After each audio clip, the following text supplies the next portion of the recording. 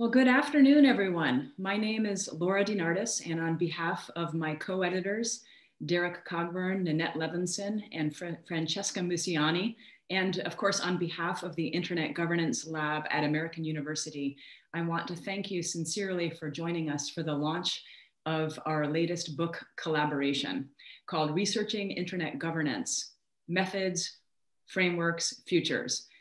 This book began over a casual lunch discussion at a table in Istanbul, Turkey, where many of us were attending the Internet Governance Forum held by the United Nations and also attending a workshop of the Global Internet Governance Academic Network, which we all belong to.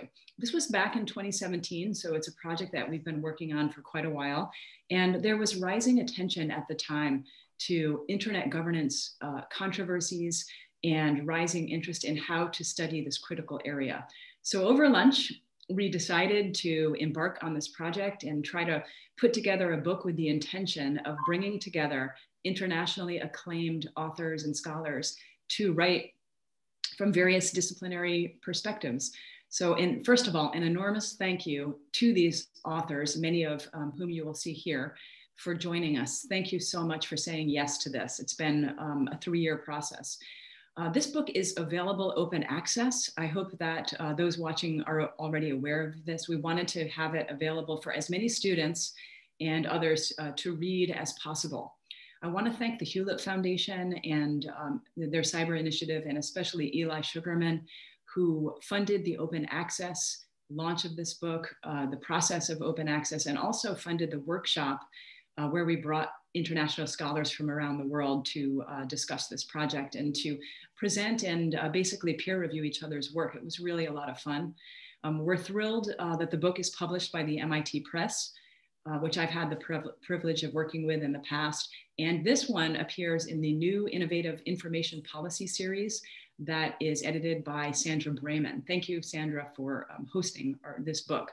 I want to thank, since I'm here in DC and since I'm a member of the local chapter of the Internet Society, I want to thank the local chapter and Dustin Loop for co-hosting this and helping to publicize it and doing the live streaming. Thank you very much to the DC chapter of the Internet Society. Thanks to my colleagues, Ken Merrill and Matt Seklecki, for doing a lot of the work organizing this. It wouldn't be possible without them. And finally, on a personal note, I would be remiss to not express just what a pleasure it is to collaborate. This is not the first collaboration with my friends, Derrick, Nanette, and Francesca. I collaborate with them on a daily basis, including our books. We see each other more in other countries than we do in the United States, which is funny since we all are co-located most of the time.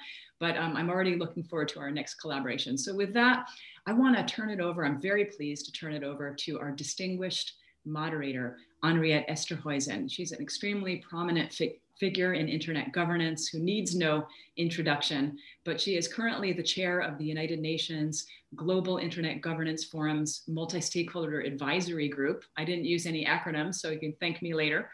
And she, of course, is known for many other things, including serving for a very long time as the executive director of the Association for Progressive Communications. So thanks, everyone, for joining us. Thank you, Anriette, for moderating it, and I'll turn it over to you.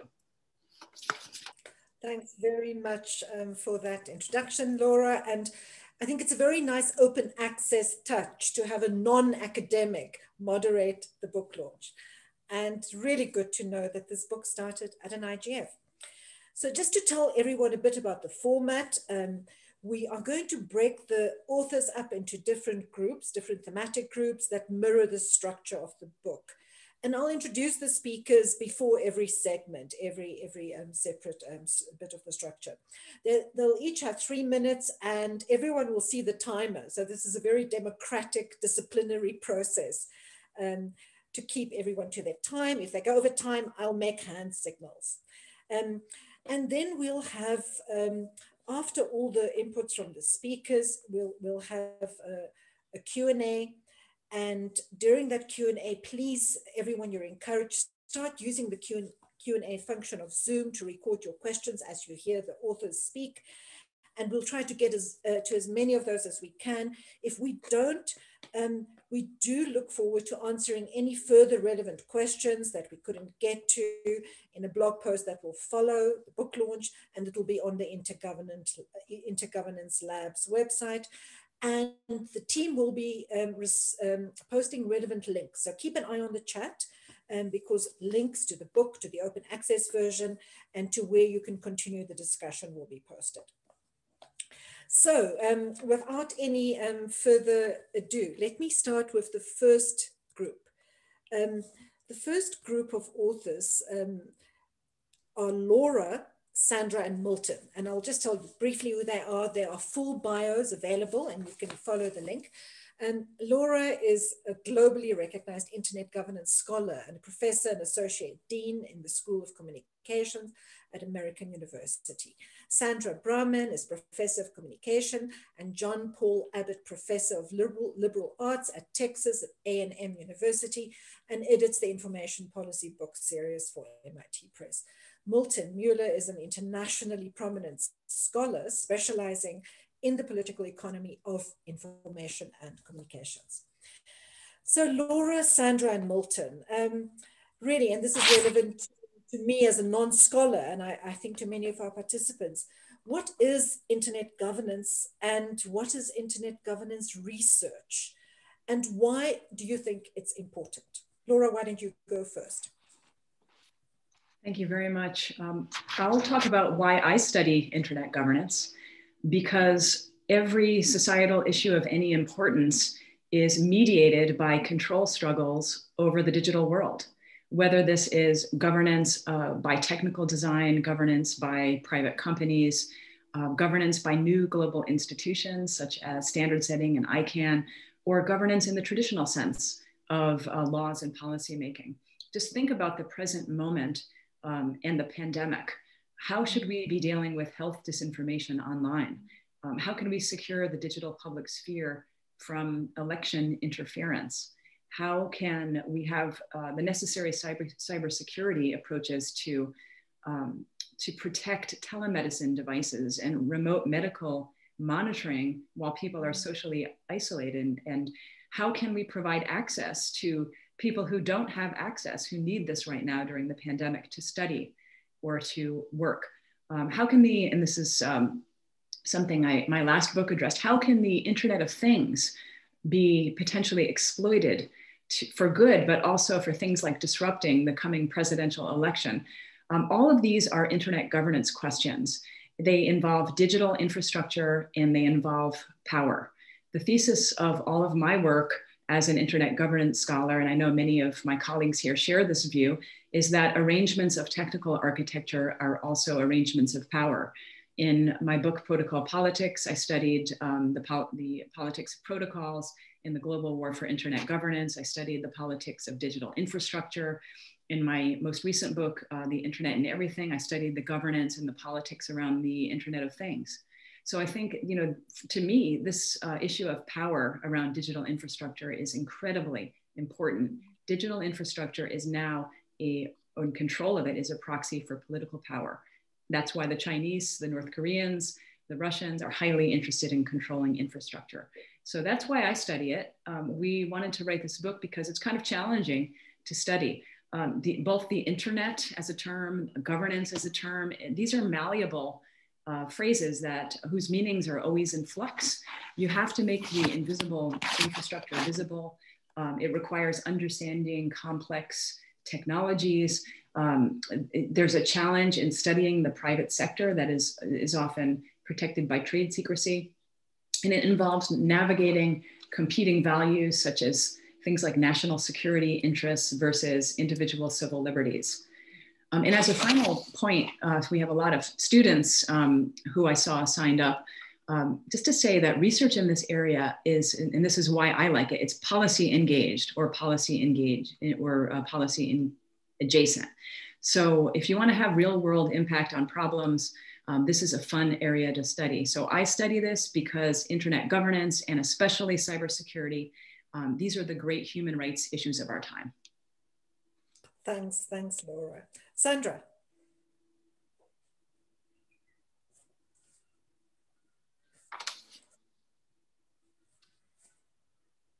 Sandra, are you? Sorry, Sandra, I'm about to introduce you. I just need to get my screen up. Sorry, Sandra, I forgot to add I forgot to go into your bio. Sandra Braman is a professor. No, I did introduce all the speakers. Yeah. I did introduce all three of you. So sorry, go ahead. But now I'm unmuted, which has an advantage. I'll give you your time back. Thank you. Even though reality may not exist, we have a right to it. That was a poem written in 1974. Internet governance is a subset of information policy, very broadly defined, laws and regulations for any form of information creation, processing, flows, and use, whether public or private. And thus it's parametric policy, meaning it affects informational, social, and technological systems. For each system, it affects the identity, structure, borders, and change processes. That makes internet governance a matter of meta-governance as well as governance. And that raises meta questions for researchers. Using the broadest of possible approaches to defining internet governance, my chapter in this book introduces such questions as they arise theoretically, conceptually, and methodologically. Let me offer a few examples. What is the internet? We're in talk 2 and it's come up twice. We are far past the point at which we can think of it as a communication network distinguishable from other matters such as agriculture or defense for governance purposes. How does internet governance engage with the affordances offered by the structures and processes of geopolitically defined entities, states, and international organizations? And how do such meta-governance processes in turn transform geopolitical governance and international organizations? The First Amendment distinguishes among 5 types of information processing, but there are of course many, many more types in US constitutional law. I've located dozens already. How should we distinguish among types of information processing for differential legal and policy treatment for differential governments, whether that's by public or private sector entities? Is the internet meaningfully and effectively governable at all? Political scientist Bob Jessup points out that all governance fails. Irony is one of the 3 ways he identifies that those who govern keep going in the face of this knowledge. The irony of internet governance research is that in many ways, the subject is either more than that or it may not exist at all. Still, it is to our advantage to act as if it does, if we want to protect our human rights and civil liberties.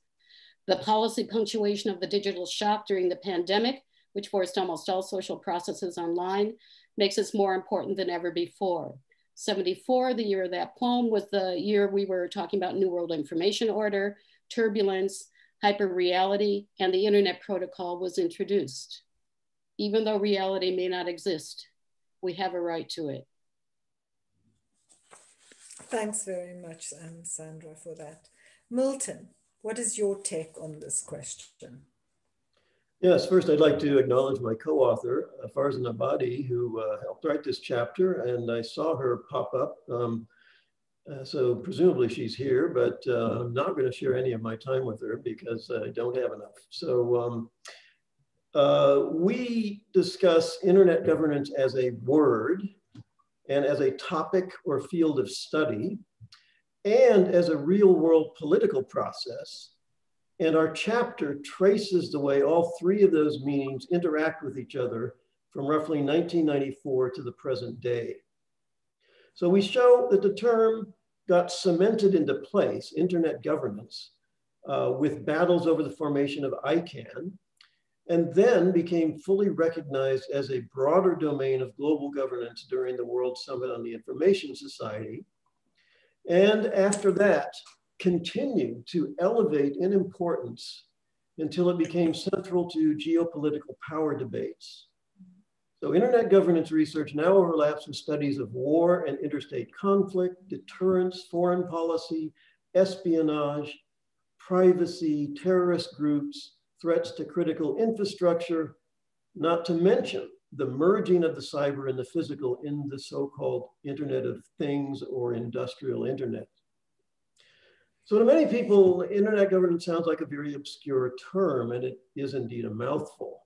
You're more likely now to hear about platform governance or data governance or algorithmic regulation or cybersecurity.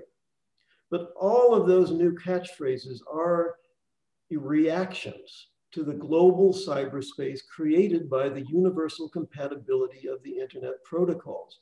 Now, you can't govern everything in society by governing the internet. That would be an absurd kind of overreach.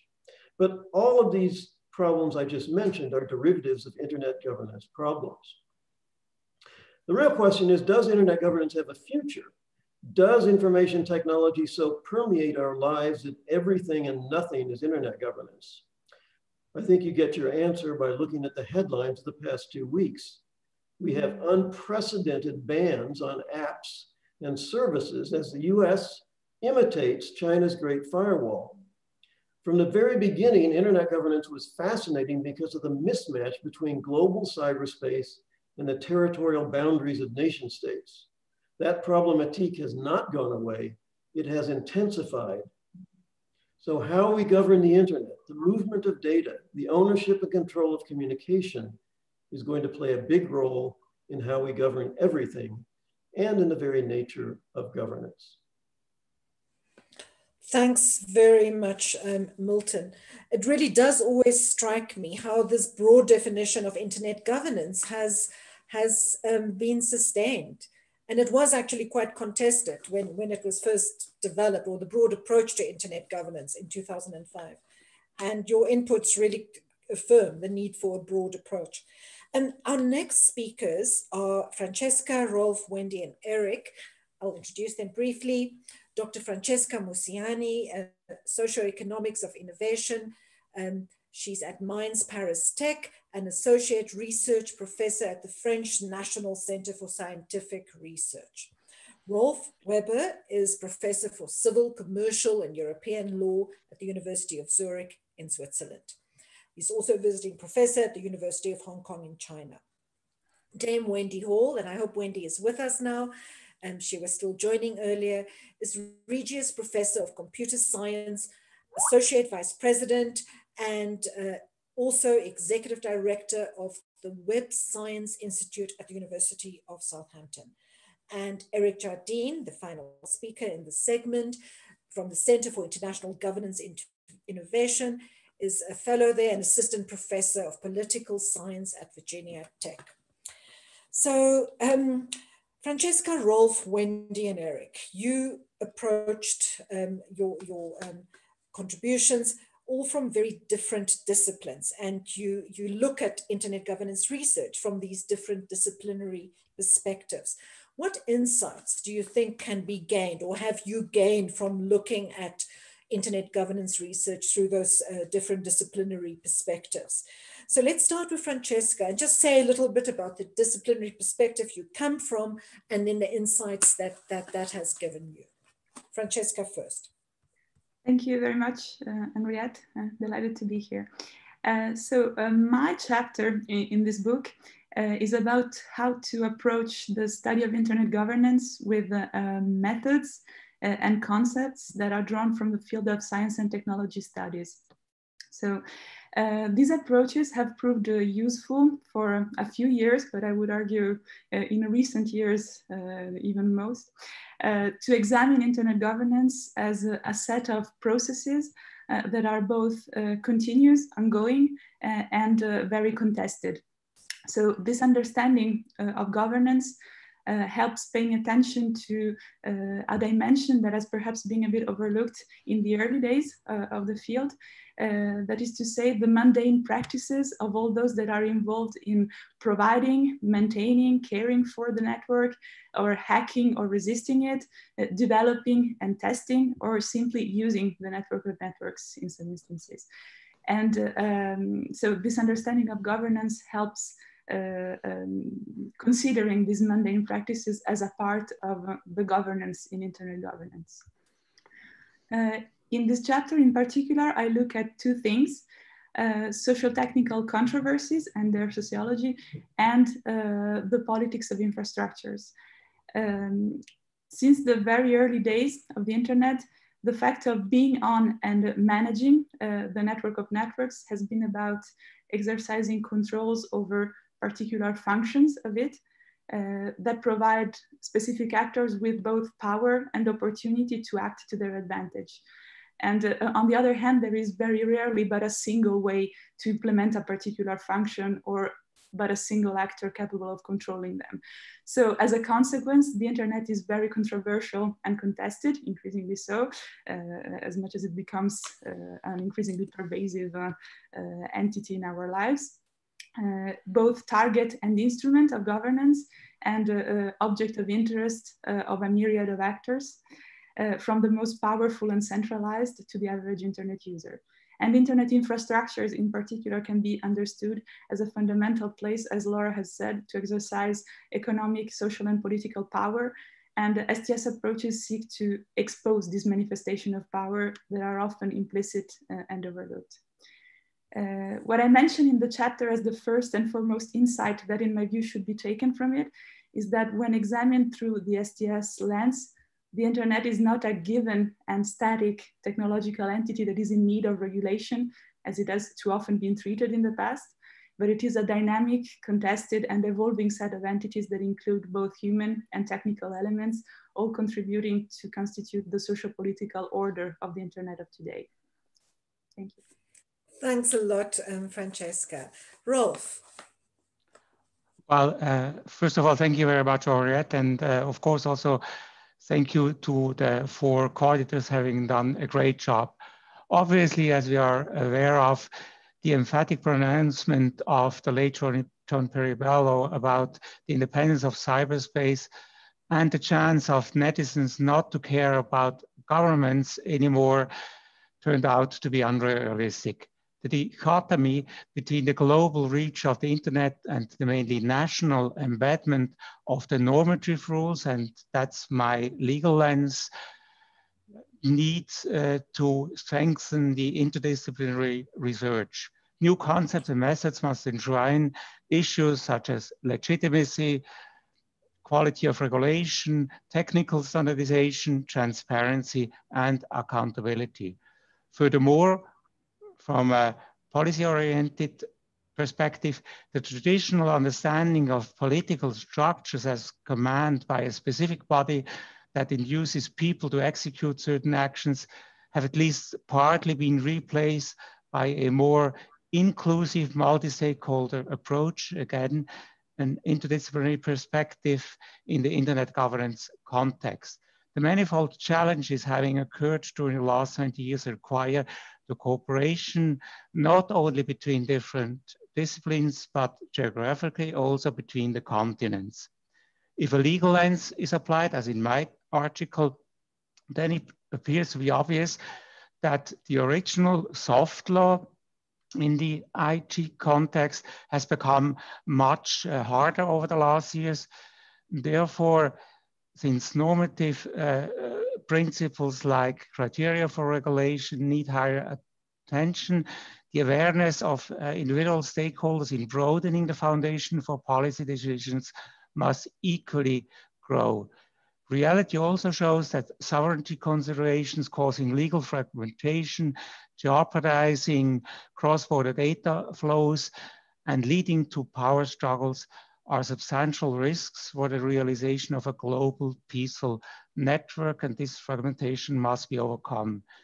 The new developments challenge the legal profession. I have to admit it. Only interdisciplinary research will be able to widen the perspective for an overarching perception of internet governance in all social sciences. Following Rousseau's social contract concept, open communication channels should be established and implement commons of knowledge. Future-oriented policies must combine the legal, socioeconomic, political, and ethical dilemmas. Thanks very much, Rolf. And thanks to you and everyone else so far for being so disciplined with time. Wendy, what is your perspective on this? Hi. Can you hear me all? We hear you very clearly. Go ahead. Anriette, remember this? Yes! He gave us You were very naughty surprise me with that. It's lovely to see so many old friends and people I met through the whole Internet Governance Commission journey and others. So our book, I must thank Kieron O'Hara, who couldn't be here today in the end, and Asta Madden, who was our postdoc and now works with Arup, for it was a jointly put together paper reflecting the work we were doing on the Webb Observatory, which we called an observatory after the physicists who observed the stars. And we were trying to observe what people were doing on the web, which of course translate to what people are doing on the internet. So we were looking for an evidence-based approach. And the problem with that always is that once you start observing something, people change their behavior.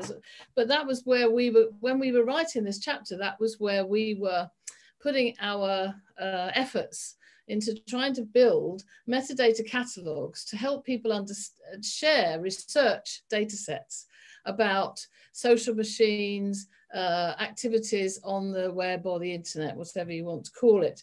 And that work morphed into something I got involved. I co-authored the UK government's AI review in 2017. And in that, we picked up a lot on this concept of the idea of data trusts, where you have set up a legal and ethical framework for exchanging and sharing data. And this is now expanding very fast all around the research world in terms of helping people share data sets, share big data sets to help them find the evidence they need for their research, whether it's in health data, social science data, or data about internet governance.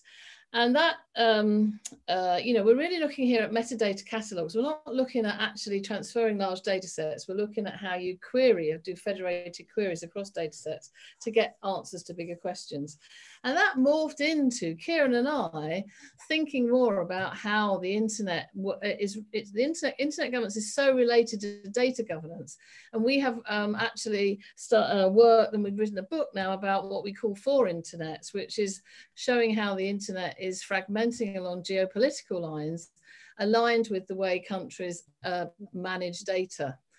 We have an open internet, we have a market force-led internet in the US, we have a data protection-led internet in Europe, and we have a surveillance or paternal or whatever type of internet in China. Then we have other actors around the world, and that book comes out next year. So that's where we've gone with this work, and I'm just excited we have a chapter as part of this book. It's about evidence-based work in internet governance. Thanks, Wendy. And by the way, that problem you just outlined will be the topic of a main session at this year's IGF, which you'll be hearing about more later on. Not today, but we'll share information. So finally, in this segment, Eric, what is your perspective? Hi, thanks everybody, and my thanks to all the editors for convening and hosting me. I have basically 4 points to make about my disciplinary background, where I come from, how it kind of informed what I do, and what is in my particular chapter. So I have sort of a political science / policy background. So that training over the course of my PhD and everything else kind of taught me to think in causal terms and to look at everything with an eye towards policy interventions. And gradually, as time sort of wore on and I got more and more exposed to cybersecurity related issues, I began to realize that good causal theories and good policy interventions all require some sort of firm foundation at a descriptive level. You need to know what's going on before you can articulate explanations of variance in a causal sense or intervene in a policy sense. And so that got me thinking about what I would characterize as sort of the big descriptive claim that might be batted about with regards to internet governance and cybersecurity, which is this idea that cybersecurity is definitively beyond board getting worse over time. I think there's certainly a lot of potential that that claim is correct, but then what started to unfurl in my mind was the notion of at the metrics and measurement level, there is reason to suspect that this claim may in fact be descriptively inaccurate. And so that's what I tried to really take issue with in my particular chapter, which I called Taking the Growth of the Internet Seriously When Measuring Cybersecurity. And there are basically 2 ways that I propose in this chapter, along with dealing with a series of sort of subsidiary points in which internet governance cybersecurity measurement may in fact be incorrect. I'll give you one example because I think it's the most sort of evocative and illustrative. So the Anti-Phishing Working Group routinely publishes quarterly reports detailing their documented trend in phishing websites designed to infect machines. If you look at the overtime trend in the count of websites that they're recording from 2008 to 2015, where I had data, it was 164% increase. That certainly fits with that narrative, that descriptive narrative that things are worsening over time. I found some rough measures for the number of websites that are out there. And if you normalize those statistics to sort of convert the count into a rate, which is just a measurement change, you actually end up with a reduction in risk of 47%. So a 211 percentage point gap between the two. So I detail other measurement procedures that actually change the measures we use and fundamentally produce a different descriptive narrative as a result. One that essentially suggests from a sort of policy perspective that things might not be as bad as they appear, which has a series of knock-on effects about resource allocation and investment. So that is almost exactly on time. Perfect, look at that. Thank you. Thanks, and I hope there are policymakers at the launch who will be inspired to look at evidence by your and others' input. And next we're going to listen to Rikke, Derrick, Niels, and Ron. I'll introduce them briefly. Rikke Frank Jørgensen is a senior researcher at the Danish Institute for Human Rights in Copenhagen. Dr. Derrick Cogburn is professor in the International Communication and International Development Programs at the School of International Service and the Information Technology and Analytics Department in the Kogod School of Business at American University. Niels is a PhD candidate with the Data Active Research Group at the Media Studies and Political Science Department at the University of Amsterdam. And last but not least, Ron Deibert is Professor of Political Science and Director of the Citizen Lab at the Munk School of Global Affairs and Public Policy, University of Toronto. Your question is, it feels a little bit like I'm on a game show, but I'm not.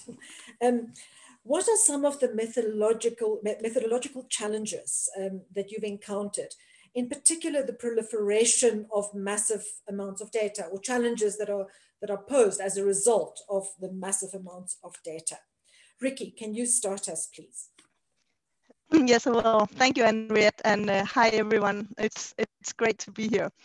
So in my chapter, I address tech giants as the subject of research based on experiences from interviewing staff at Google and Facebook. In this research, I was really interested in learning about the platform sense-making around human rights as it relates to massive data collection and data use, and to governance of user expression and assemblies. So in order to capture the respondents, the staff sense-making around human rights, I looked for common frames used to describe this relationship between platform practices and the international human rights system. And I focused on the language and the metaphors used to talk about specific issues in relation to human rights. So for example, all my respondents would emphasize privacy as an important norm. But I realized from their examples and the stories that they told me that they referred to a very specific understanding of privacy. So I had to go through several questions asking more explicitly what privacy protection at Google and Facebook entailed. And I found that it refers solely to user empowerment and user control, with metaphors such as users must know how to drive the car, and not to limits on data collection and processing, which is core to privacy and data protection rights. So I then analyzed this sense-making from the perspective of power and institutional interest. And I found that various reference to privacy as limits on data processing would challenge the underlying business model of the platforms. The framing of privacy as user control may be accommodated through various user options and settings without questioning what was going on behind the scene. So in that sense, it's a much less controversial framing seen from the perspective of the business model.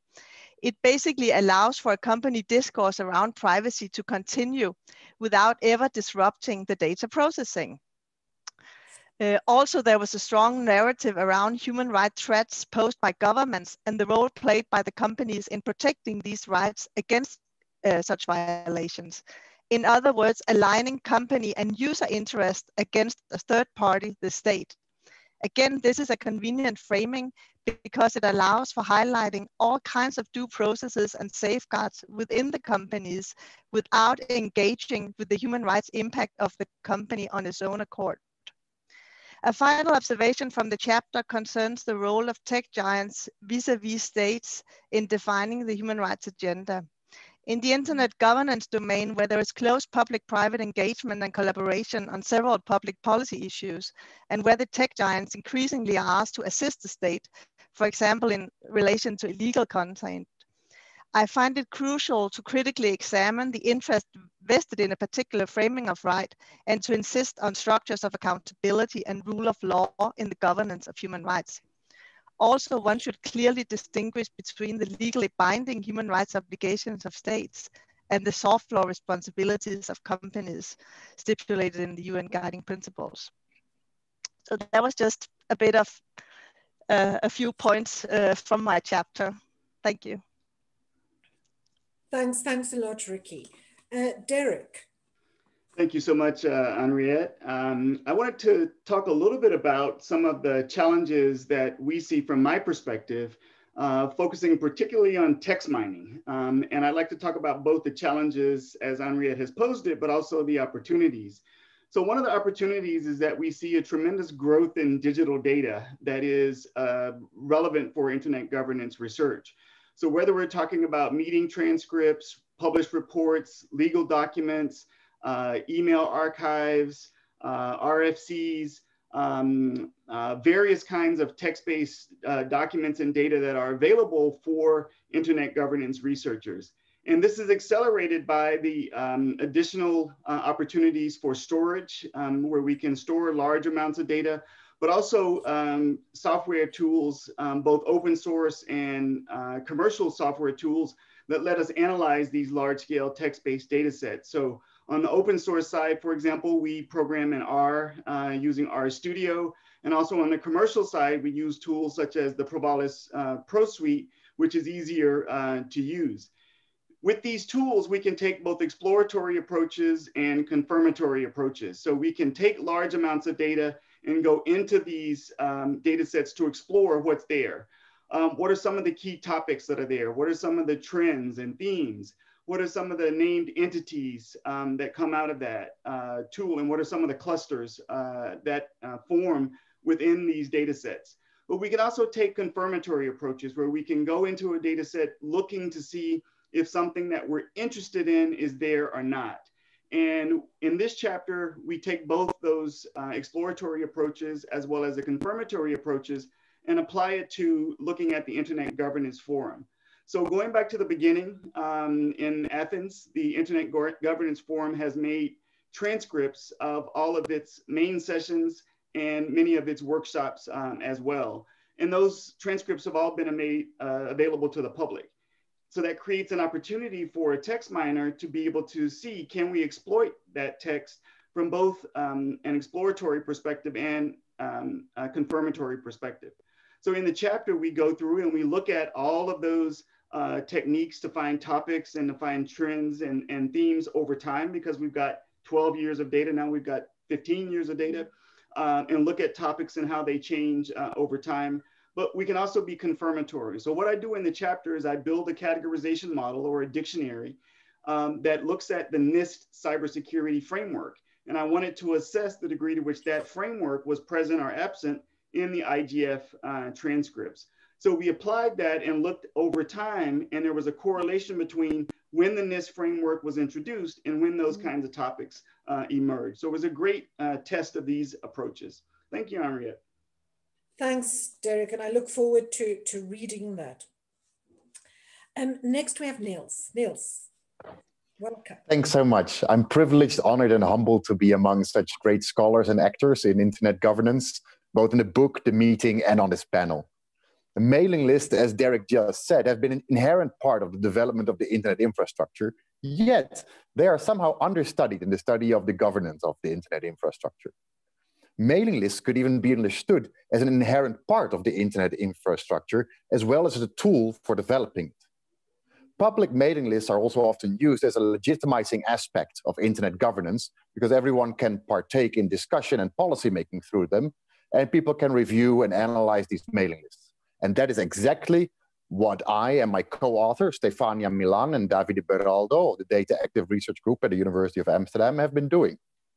By operationalizing a statistical analysis, discourse analysis, and network analysis on internet governance mailing lists in the IETF, ICANN, and RIPE through an open source Python-based tool called Big Bang, we analyze decision-making in internet governance. Now, mailing list analysis can show how concepts are introduced, emerge, and develop, and how they travel through working groups and communities, and even between different governance bodies, and who are the key actors in transmitting them or actually in blocking them.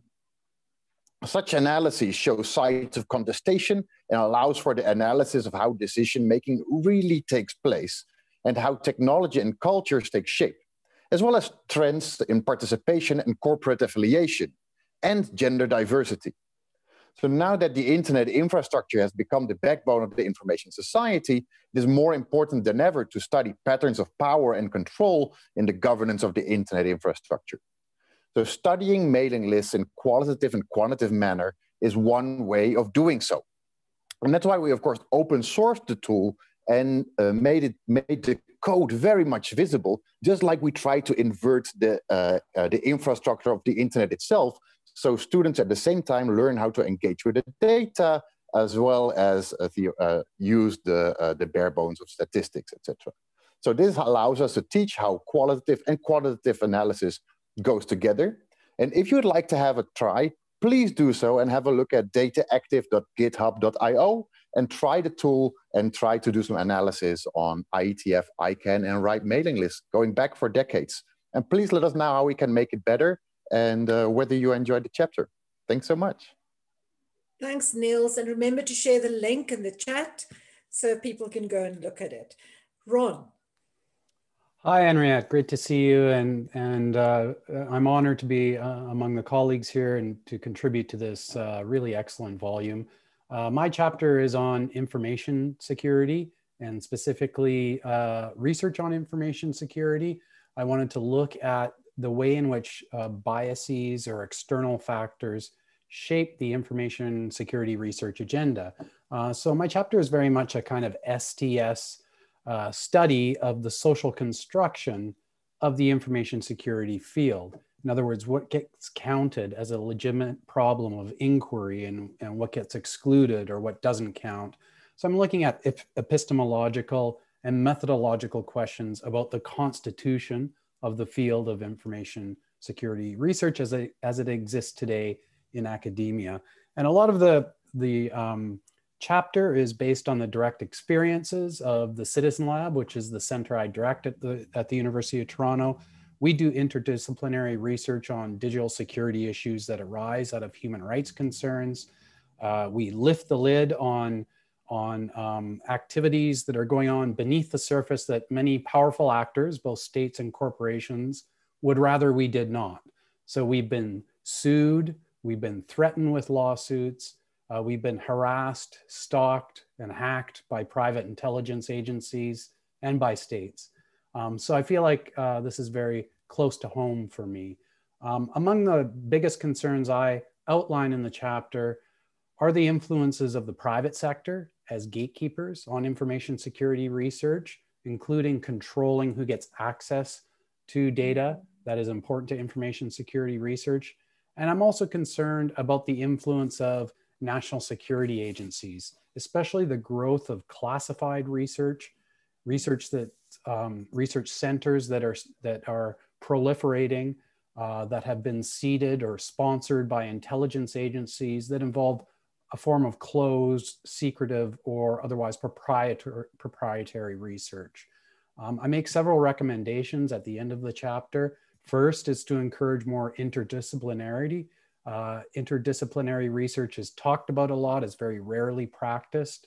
I think we need to break down those disciplinary silos. Second, I say controversial methods will need protection, maybe even new legal protection. Thinking in particular about reverse engineering, which covers a wide range of techniques and tools that is under threat today. And third, openness is critical. The type of proprietary, secretive research that we see proliferating is antithetical to the openness of the university's mission. Thank you very much. Thanks very much, Ron, and thanks everyone for really profound comment. I know everyone can't see it, but we have around 150 plus participants. So I think your comments are reaching relevant ears. Finally, we are going to listen to Jeanette and Nanette. And I'll introduce them briefly. Nanette, Dr. Nanette S. Levinson is Associate Dean of Faculty of Affairs in the School of International Service at American University. Jeanette Hofmann is a political scientist, and she's professor of internet politics at the Free University of Berlin. And she conducts research at the Social Science Center Berlin on topics such as global governance, regulation of the internet, and transformation of copyright. So Jeanette and Nanette, your question is kind of the other side of the mirror of the question that the first group, that Laura, Sandra, and Milton responded to. How can we make sense of internet governance and its concepts, the existing ones and the emerging ones, like multi-stakeholderism, for example, as the field moves forward and evolves? Let's start with you, Jeanette. Thank you, Anriette. Hi all, and thank you for including me and my work into this really important new volume. So what is my chapter about? I look at the concept of multi-stakeholderism, which is today a characteristic element of internet governance. And it starts from the observation that there is a striking gap between multi-stakeholderism as an international research field, which looks at many areas, not only internet governance, and multi-stakeholderism as a practice.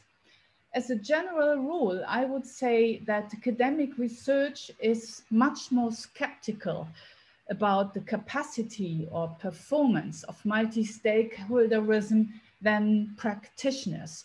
One could also say that there is a considerable discrepancy between expectations and performance. My article addresses this discrepancy by looking at what could be called the world-making power of discourses, narratives, and imaginaries. Discourses are today defined as knowledge orders consisting of ensembles of ideas, concepts, and categorizations. That's how Martin Heyer defines discourses. And imaginaries are defined as collective beliefs about how society functions. That's how Sheila Jasanoff looks at this. So narratives can be regarded as essential elements of meaning making that to some extent structure policy making. Without a common understanding of what is at stake and what needs to be done, collaborative policy making would be clearly impossible. And my chapter suggests regarding meaning making as a powerful part of the policy process, because it informs expectations, identification, and policy goals, and of course, conflicts about them. For this reason, internet governance research should include into the analysis the stories that internet governance actors produce about this field and its development. And my chapter suggests discourse analysis as a way of studying internet governance narratives of fictions, and it demonstrates the analytical benefit of doing so by studying the impact of the multi-stakeholder narrative on the actual behavior and orientation of actors in the field. So it shows the organizing potential of narratives with regard to ICANN and the IGF. Oops, too long. Sorry. Thanks, Jeanette. Perfect. Nanette. Thank you, Anriette, and I'd also like to thank Jeanette and every one of our authors. You actually all set the scene in your remarks today and also in your vibrantly written chapters, The State of Our Field, 2020-2021. And I think the chapters together, as I point out in my final chapter, present a vast array of actors, and especially the key role of technology and technical infrastructure as an actor, interacting or not at multiple and messy governance levels. And also the amazing array of approaches, very vibrant approaches that we heard today and are exemplified in our chapters, whether disciplinary or analytic or methodological.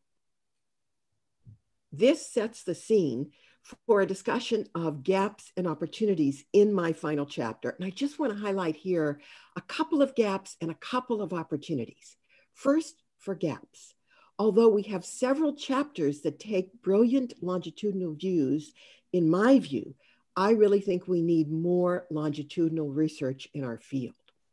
I also note, for the most part, an absence of work that looks at what can be called governance learning or network learning or even policy learning studies. And finally, I think there's a gap in terms of a need for more work with a focus on gender and on culture in its myriad dimensions. And now to gaps, just a few again. I mean to opportunities, just a few again. First, quickly, there is very little dialogue across global governance research areas, such as environmental governance or health governance. There is tremendous opportunity, I talk about this in the chapter, for increased dialogue across those global governance areas. Secondly, there's an opportunity for nuanced, nonlinear, and innovative approaches to our work, some of which have already been highlighted today. Here, I highlight the use of possible experimental methods and also the use of indigenous research methods, helpful also in looking at collaborative processes. Finally, my chapter ends with a couple of considerations. I'll mention one in closing. And that is, in this time of pandemic and crisis, there's a need for work on societal dynamic resilience. Very few people are looking at this work in terms of the field of internet governance. And with a salute to the early creators of our internet who focused on resilience, I think there is tremendous opportunity and that this work should be considered in future research for our field. So I thank all of our authors for spurring these ideas, and I turn it back to you, Anriette. Thanks, Nanette. And I know the authors are very grateful to the editors as well.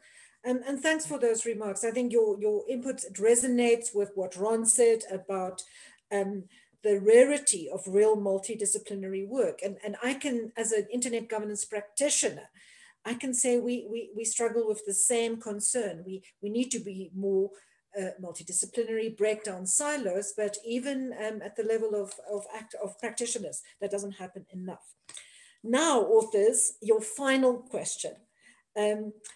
What is your greatest fear and or hope for internet governance? You don't have to answer, and you don't have to give a fear and a hope. You can give just one. There's space for pessimism in our universe. I'm just going to call your name.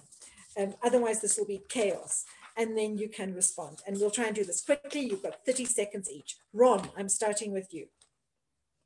Oh, wow. Well, my biggest fear is that all of this fascinating set of discussions we're having will be moot given climate change and the looming extinction of human society as we know it. Sandra. I'll second Ron, but before we get there, speaking as an American citizen on September 22, 2020, my biggest fear is totalitarianism. Wendy. My biggest fear and it's also my biggest fear is that the technical standards, that the open and technical standards that came from the founders of the internet are broken. And my greatest hope is that they're not broken. Thanks for that. Milton. Well, my biggest fear is playing out before our very eyes, that the nation states will begin to fragment or align the internet with their boundaries and erect some kind of a recreation of the PTT monopolies of the 20th century. My biggest hope is that that won't happen, that we can stop it. Rolf, are you ready? Well, okay, yeah, thank you very much. As a member of the older generation, I'm rather optimistic. I think we have never seen in history so much involvement of a large part of civil society contributing to policymaking processes. We do have more possibilities in coordinate cross-border activities. I also trust in the capability of civil society to respectfully influence the governing bodies in responsibly making the internet infrastructure fruitful for everybody within a transparent and accountable regulatory framework. Jeanette. So my greatest fear is that what started as emancipatory technology, the internet, that it now turns increasingly into tools of suppression. And my hope is that this is just a period and not a long-term linear process. Niels. I'm very excited about the reconfiguration of the internet infrastructure and its governance to further decolonize the infrastructure, and in this new form take human rights considerations into account in the development. Rikke. Yes, so my greatest hope is that we reclaim data and data use for individual empowerment, for research, and for the public good. And my fear is that we don't get it right and we lose out on that. Eric. Biggest fear is snakes. They freak me out. Biggest fear with regards to the internet is definitely the idea that it's more or less a giant preferential attachment machine that just produces massive inequalities, and that this is going to continue and get worse over time rather than get better. And finally, well, no, we're not finally yet. We have a few. Francesca, you are next. So this is both a hope and a fear, is what we will be doing with what is now the world's most discrete and pervasive entity, and who will be behind that we, which might turn hope into fear and vice versa. And next we have Nanette. Yes, to match these very real fears and very important and compelling fears, my greatest hope is for increased inclusivity, innovation, and ethical improvisation in our field and in practice. Derrick. My biggest fear is that all of the progress that's been made over the last 2 decades for integrating civil society and transnational participants into global governance continues to be challenged, and those opportunities get locked down, and all of the knowledge and the resources and the ideas of these wonderful actors gets excluded. My hope is that it doesn't, and that the technologies that we have can enable people to participate from wherever they are in the world. This has been highlighted by this period of the pandemic, and I think that gives us reason for hope. Thanks for that, Derrick. And Laura, you have the last word. I'm so relieved that no one has decided that blockchain is the great hope for internet governance. The internet has leapt already from the digital world into the biological world and the physical world. My great hope for internet governance is that it also leaps from 2D into 3D as a way to help solve some of the human rights problems, the environmental problems, and other major issues of our time. Well, thanks very much, everyone, for being so concise and disciplined. And this gives us space to look at our Q&A. And to get us started, I see a question here from Fiona Alexander, which I will read, and then you can think about who's going to take this. Fiona asks, well, she says that internet governance processes allow for the full participation of stakeholders, including the academic community. Do you think this hinders or helps the researching of internet governance? And how do you maintain your neutrality or independence as a researcher of internet governance while also being an active participant or an advocate for particular positions or approaches in internet governance? So I think a very pertinent question, particularly considering how many of our authors are also often active participants in internet governance. Who wants to respond to that? I'd like to take a crack at it, Anriette.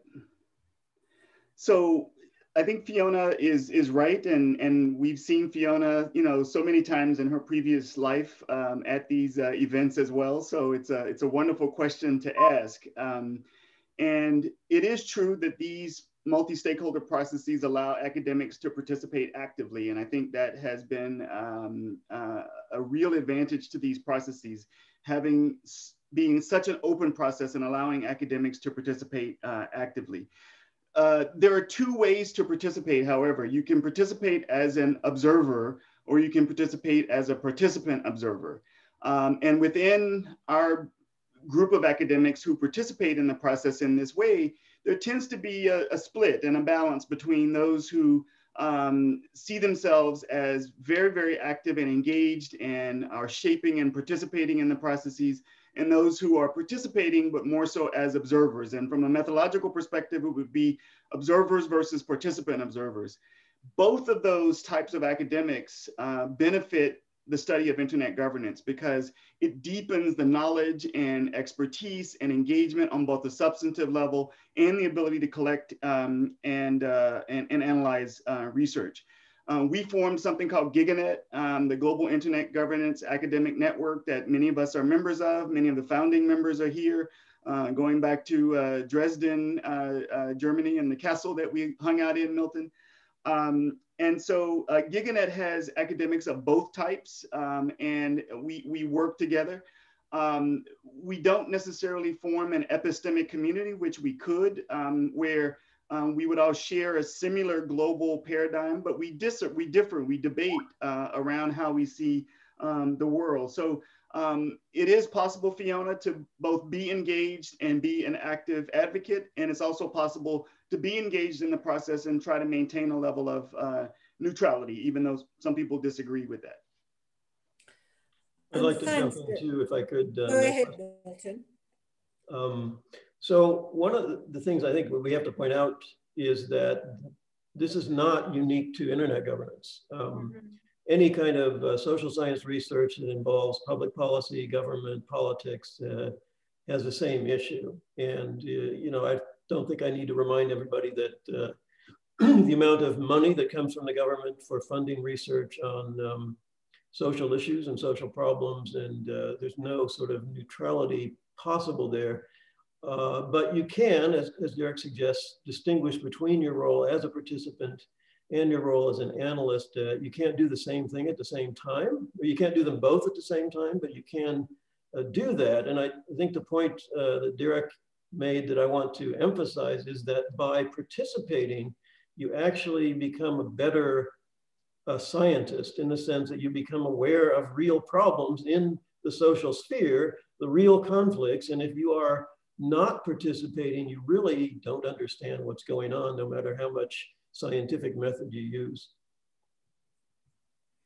Thanks, Milton. I would just, respond to Fiona's question, turning it around a little bit, and just say that as a non-academic who is actively involved in internet governance, I find the participation of academics absolutely indispensable. I think it adds enormous value to multi-stakeholder internet governance processes. So no matter how challenging it is for you as scholars, please don't stop participating. Next, we have a question from Larry Strickling. I'll read it out, and great to have you here with us, Larry, and Fiona, and everyone else. Larry asks, what has happened to the prospects for multi-stakeholder internet governance in the last 4 years? With the US largely missing in action, and I think you're referring here to the US government, is there still a vocal constituency to utilize and expand use of these multi-stakeholder internet governance methods?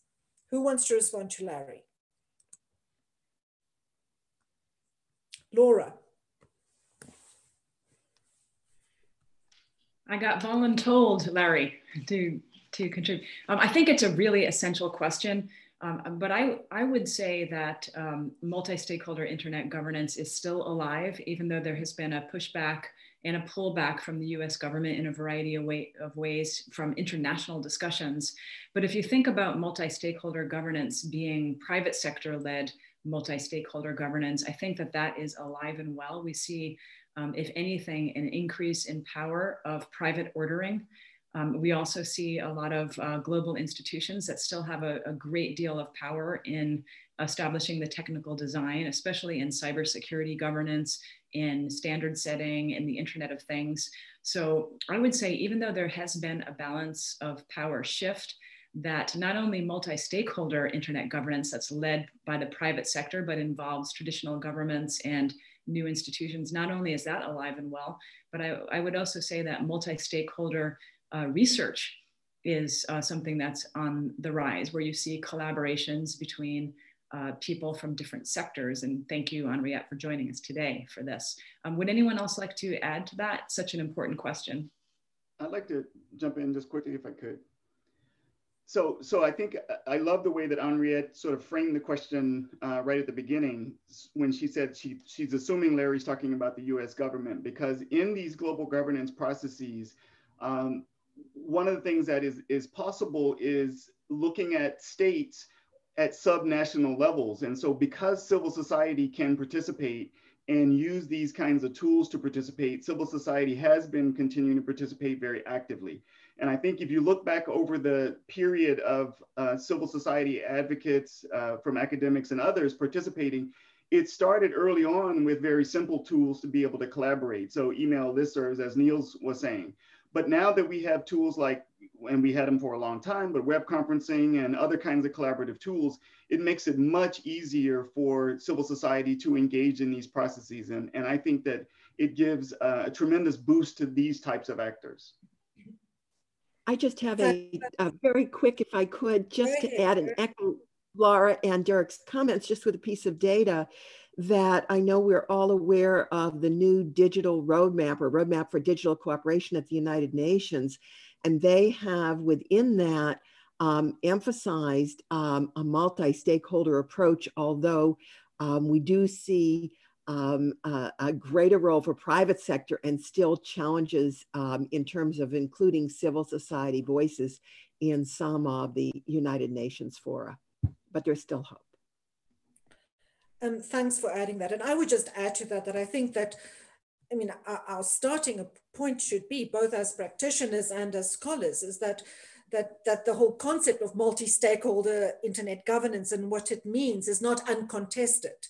And I think that if we keep that in mind, Larry, the response to your question is, this is kind of par for the course in a way. I think we must expect this, it will happen, it will come from different sources at different times.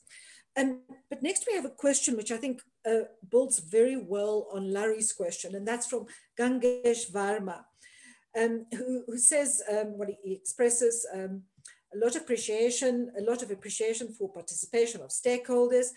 While the older debate was about getting a seat at the table, now there is focus on your voice being heard And an equally current yet future-oriented question is around meaningful participation. How do you think questions around power structures, independence, co-optation or co-opting of stakeholders, and so on, will unravel in multi-stakeholder internet governance in the future? Who's going to take on that question? I'm happy to have a Sandra and Niels and Jeanette.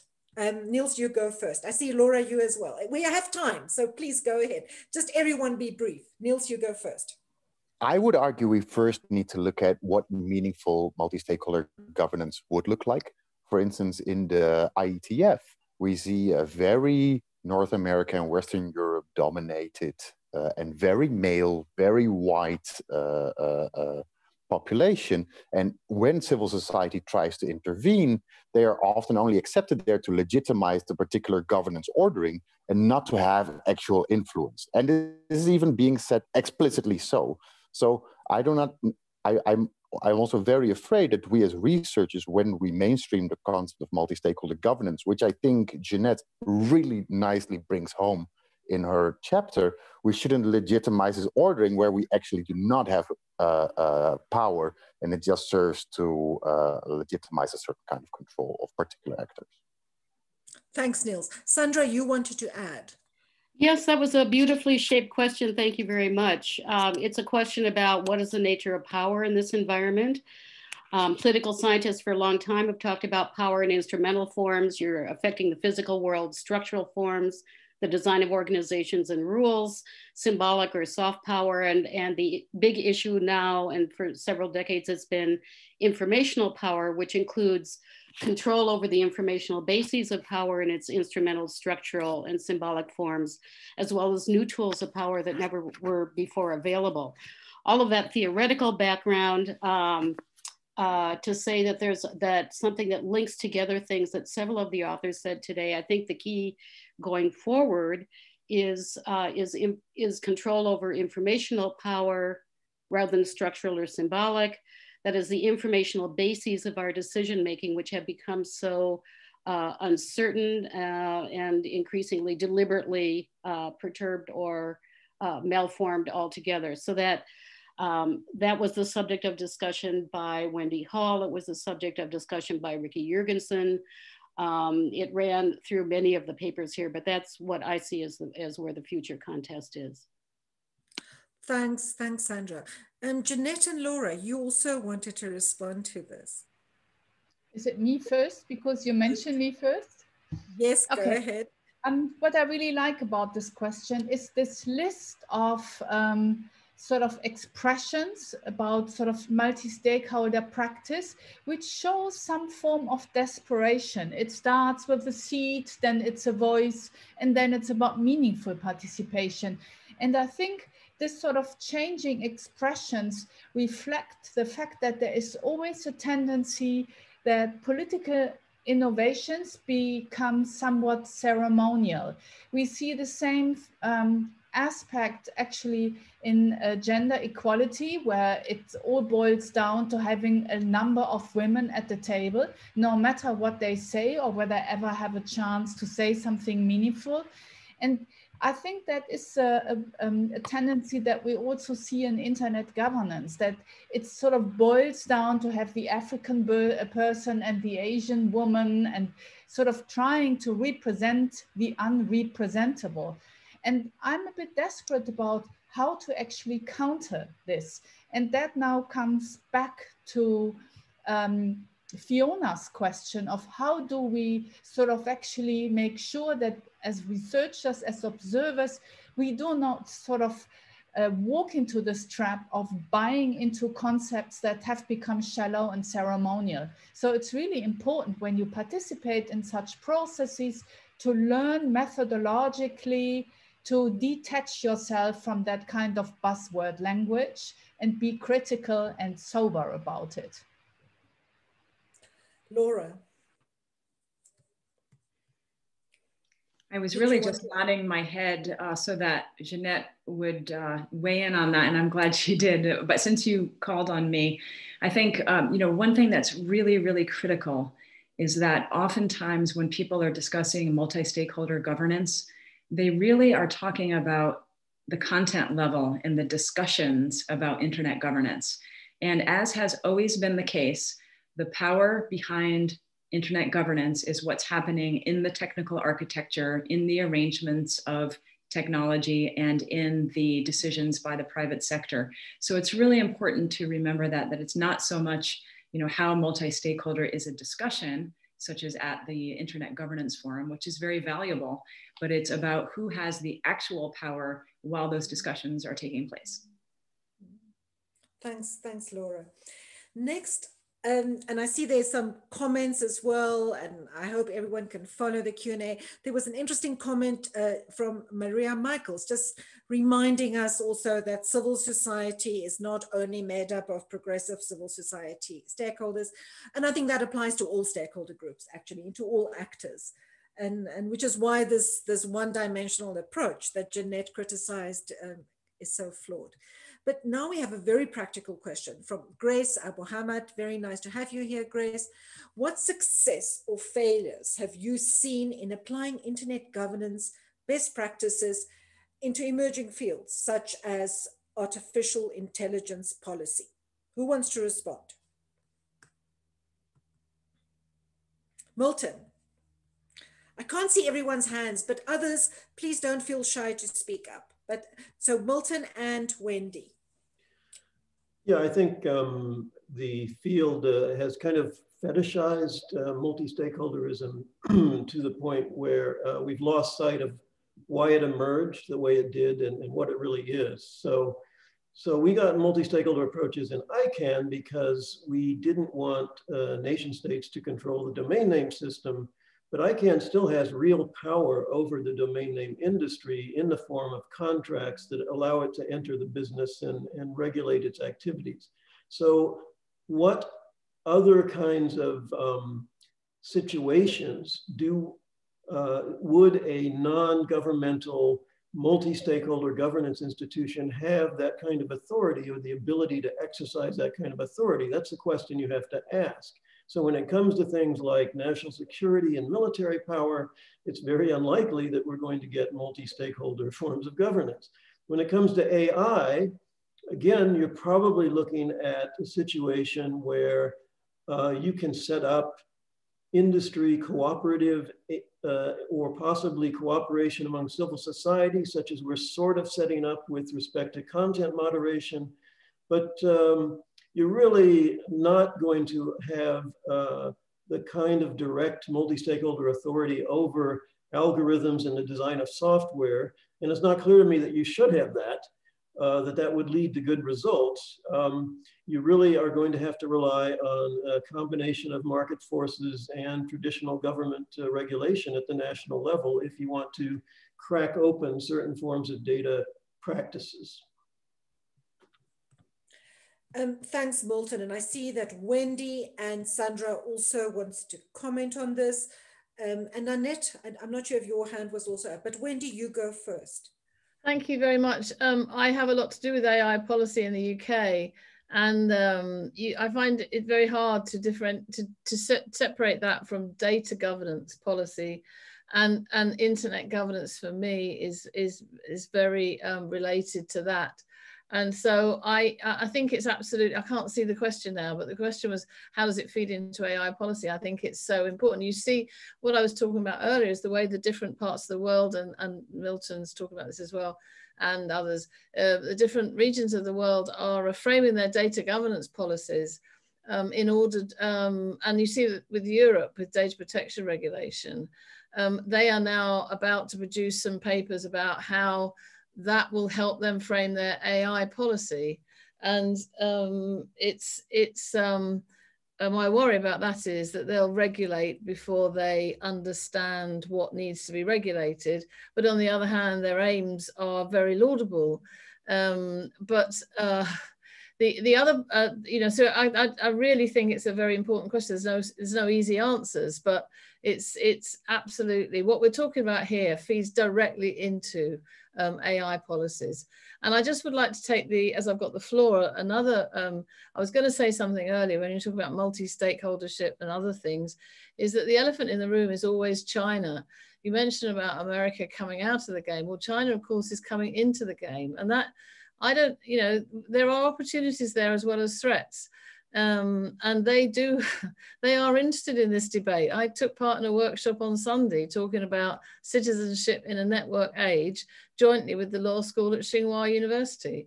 And so, you know, whilst they have they have a government that does, you know, has its way of governing things, there's still a huge amount of interest and desire to be able to discuss these issues. And I think it's really important. There's a global partnership on AI emerging, and it has every country under the sun except China. And it's so that's 20% of the world not included in that discussion. And it just doesn't make any sense to me. So I think we have to embrace the things we can agree on, as well as understanding there are some fundamental differences in the way we are governed. And Sandra, you wanted to add? You're on mute. Sandra, I think you're muted. Yes. Okay. Again, another excellent question. I think it really draws us to what are some of the theoretical and methodological challenges that face those of us in internet governance and those of us who study governance altogether. To take off to go from Francesca Musiani's insights regarding the socio-technical nature of our systems, we now know that internet governance has changed the nature of even formal state governance. And so we have at this point, we have a wide range of different kinds of institutions, all of which are involved in governance processes, but that have different kinds of relationships to the technical side and to the social side. So when we think about socio-technical problems on the theoretical side, we've now gotten the big points down. Anyone who does socio-technical analysis now faces the next step of working out how different governance environments are different and how they would then differentially engage with both the social and the technical, and how those two can be brought into the same conversation so that both sides of our needs are developed. This is an area in which Niels, Oever, and I are currently working, trying to move forward both theoretically and to develop research indicators to allow us to compare and contrast, which would then provide the answers to this question being asked about multi-stakeholder governance in different environments. Thanks for that. Everyone, panelists, authors, and participants, just a time check. We've got 7 minutes left. So I'm going to take 2 more questions and ask my authors to be brief. The first one is from Linda Janssen. Ron Deibert did touch on this to some extent in his input earlier, but she asks, since large amounts of data needed for research are currently controlled by private companies instead of the government, are you concerned that these private companies have too much control over access? For example, social media companies may provide or withhold access to certain data, or may not allow repeat access to the same data set for replicating the study. So Francesca and Ron, can you respond to that? Starting with Ron and then Francesca. Sure, thank you, Anriette, and thank you, Linda, for the question. The short answer is yes, very much so. I think this is a huge problem, and we're just at the cusp of it. You know, we live our lives in a public sphere that's mediated and controlled by these large tech platforms. So much of what we want to study about social life exists as data that is proprietary to these companies' platforms.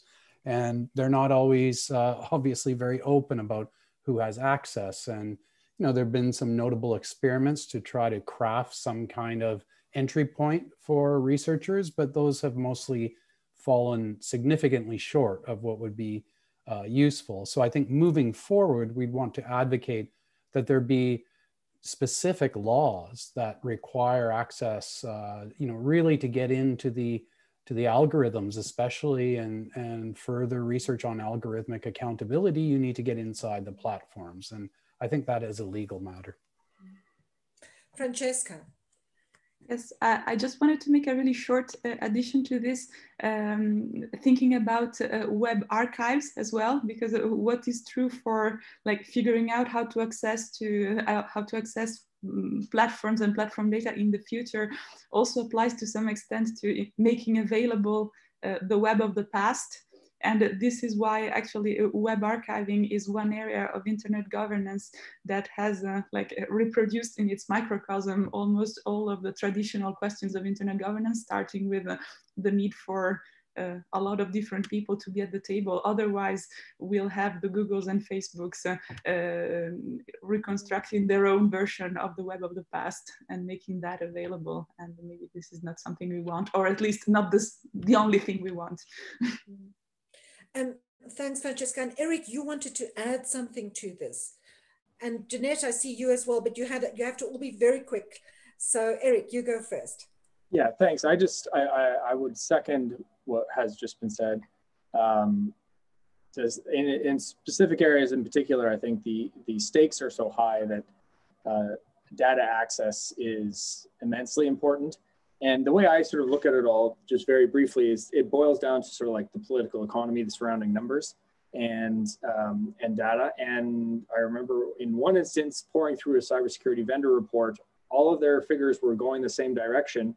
And then they're trying to sell a product, and there was one trend that was actually improving rather than worsening. And they flipped the scale so that the bars still went up, but actually an up bar meant a positive. But if you were reading it fast, you wouldn't notice.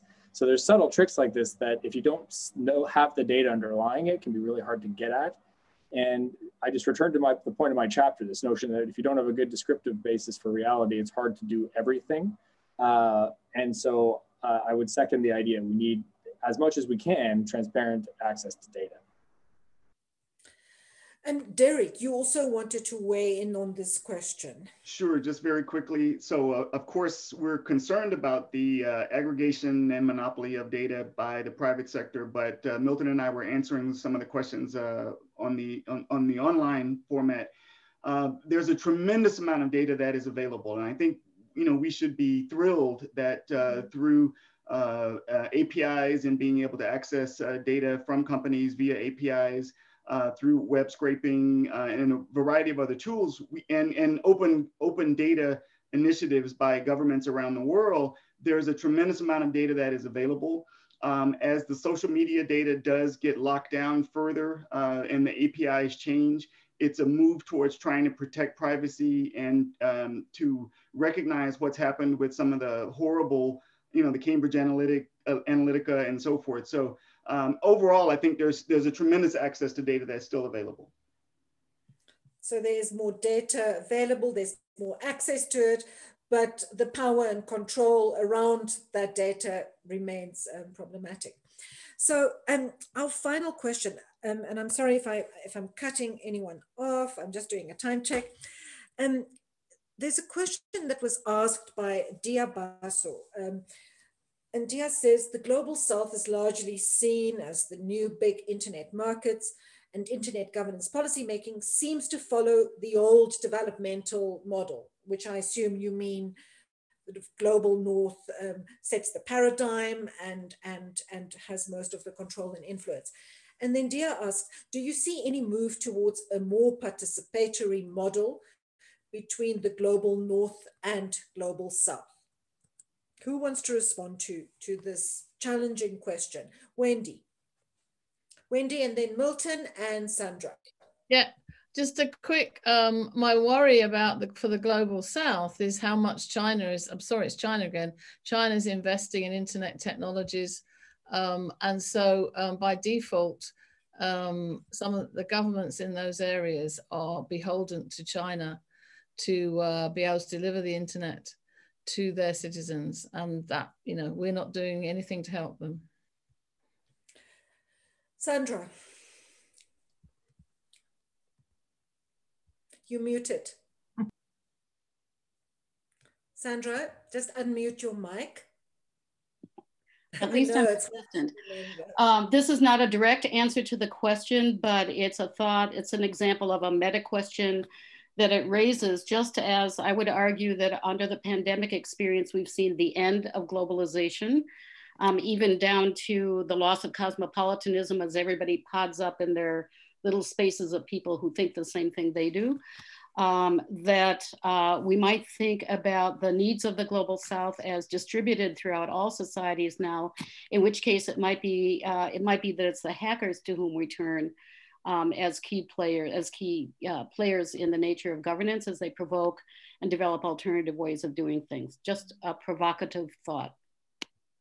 Yeah, I want to address China too. I think that's the key to this question. So what has happened with China? It has become essentially a peer of the United States, particularly in terms of the internet economy. And how has the United States reacted? It has reacted with fear, with division, and with confrontation.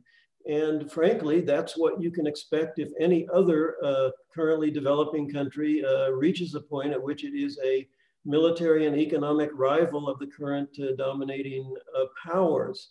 And I think what we have to learn is that the global South, if it continues to develop, which I believe it will, as long as it adheres to a market economy paradigm, when they grow and become bigger, they will get more participation, they will have more influence, they will start to define standards, they will become standards makers as well as standards takers, they will start to dominate the governance institutions simply because there's more people there than there are in the United States. And we have to learn how to deal with that without getting into military and geopolitical confrontation. That is one of the key internet governance issues of the current period. Thanks for that. And I think I would just add in response to Dia's question that I agree completely with both Milton and Sandra, but I don't think that means we're developing more participatory models. I think we're still a long way from more participatory models between the global North and the global South, and also who's they. I think it's also, we need to identify which global South it is that we are talking about. But I think it does remain challenging. But Sandra, I think your idea is really interesting, actually. So on that note, I'm afraid that I have to bring this book launch to a close. I want to thank the authors enormously and the editors and the support team at American University at the Internet Governance Lab who helped with this. And to everyone who's joined the session, I'm very sorry we couldn't get to all the questions. Please do continue, follow the link in the chat and continue asking questions online. So thanks very much, everyone. I'm not sure if the editors want to have the last word. I just want to say, Anriette, on behalf of my co-editors, we thank you so much for taking on this challenging role of managing an hour-and-a-half globally distributed session. So thank you so much. You did a marvelous job. Thank you. You're much easier than the multi-stakeholder advisory group of the Internet Governance Forum. And many of them are online. So I hope they forgive me for saying that. Thanks very much, everyone, and have a good rest of day wherever you are.